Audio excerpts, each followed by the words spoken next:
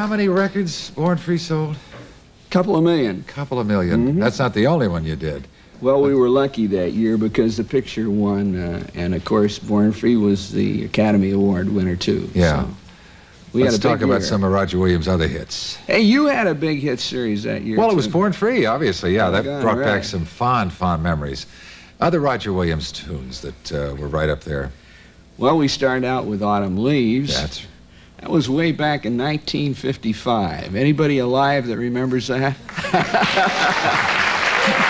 It goes back. Yeah. You've got a new album. Yes, I do. It's called Today My Way. And in it, we do Stevie Wonder, we do Wham, we do Tina Turner, Lionel Richie. You just go down the line. Yeah, great music to listen to. Well, you know, Gary, you have to stay up with the times. Yeah. That's for sure. Well, you get certainly left do. behind. Yeah. Thank you, Roger, for being a part of this series. Roger Williams.